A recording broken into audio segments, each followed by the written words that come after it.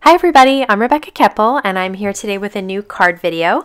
This one is using the technique of stamping to create stitched lines. It's really easy and creates a really homespun look, so I hope you'll give it a try. To get started, I have a 4 1/4 by 5 1/2 inch piece of Neenah Solar White cardstock, and I have the My Favorite Things cloud stencil with some Tim Holtz Distress ink in tumbled glass. And you can see that I'm going to turn the stencil around to use several of the edges to create these cloud lines. And I'm rubbing from the stencil towards the open part of the cardstock. That creates the darkest line on the cloud border, and then a lighter blue as it moves away. And that will then give you the white area that is the puffy cloud, and the rest of it will be your sky.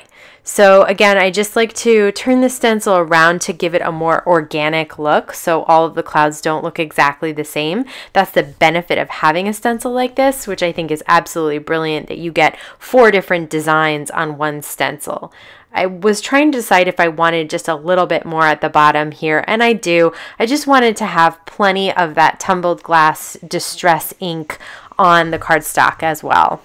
Next, I am going to grab my Misty and my Simon Says stamp Misty Transparency, as well as a stamp set from Simon Says Stamp that has this rainbow and some curved sentiments that go around it. So I'm going to place the transparency, which has a grid, on top of my cardstock that's been inked with my clouds, and then I will be able to straighten up my rainbow right in the center and lay my sentiments right over that. So once I have the sentiments where I want them, I close the door of the Misty and pick the stamps up, remove the transparency, and I'm ready to stamp my greeting.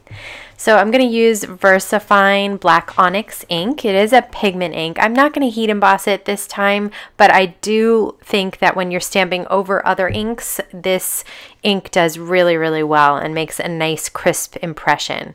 Now I have a piercing mat from We Are Memory Keepers and one of their piercing tools as well. And I'm just going to make holes to sew in all along the rainbow arcs. So there are 6 arcs, and I'm going to make evenly spaced holes around. And you could just go ahead and stitch. I find it easier to have holes evenly spaced already. To me, it just makes the stitching process go a lot faster. So I am going to use a Roy G. Biv of colors here, and most of these are crochet thread, which I like because it's a little thinner than embroidery thread and doesn't have so many layers, so it doesn't come apart. And I'm just doing a basic back stitch here, up through one hole and then tape off the back, and then up through the next hole and go back towards the direction you started. Once I have all my stitching done, I am going to cut a piece of black fun foam that's a little bit smaller than my panel, and I'm going to slowly apply tape runner to the fun foam. The reason I'm applying it to the fun foam is because it is a little bit smaller than the cardstock panel that I've created, and the reason I'm going slowly is because if you go too fast, sometimes the adhesive skips and jumps, and so you won't get full coverage. I'm going to lay my cardstock panel down on top of that fun foam and press down. And now I have a piece of cardstock that's 4 1/4 by 5 1/2. I did trim that cloud panel down to about 4 by 5 1/2, so it will have a nice little border or mat on the left and the right hand side once I get it adhered down nice and straight. And that will give it some dimension.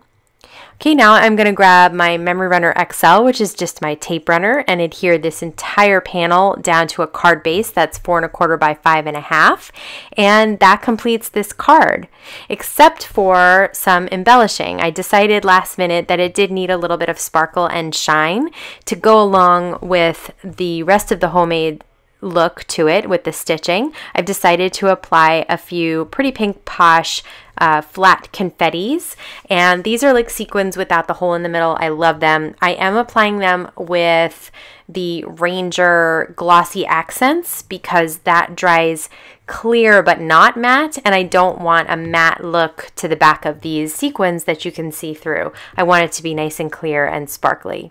So I'm using my jewel picker to pick up the sequins and lay them down. I also have my bead tray out, which gives me access to a bunch of the little sequins and is easy to pour them back into the container as well. So, you know, I always try to use sequins in 3 different spots to create that visual triangle around the card, and sometimes I just don't know when to say enough is enough, so I just kept adding them. I found like a couple of different places that I wanted to put them, and then I just kept putting a few more in just because I really like the look of them. I think on the clouds they look really pretty, and so you know, you could definitely skip this step and you would have a super nice stamped and stitched card. So that completes this technique, which is just stamping to create stitch lines and then hand stitching on it. If you're interested in the products that I use, they'll all be linked down below.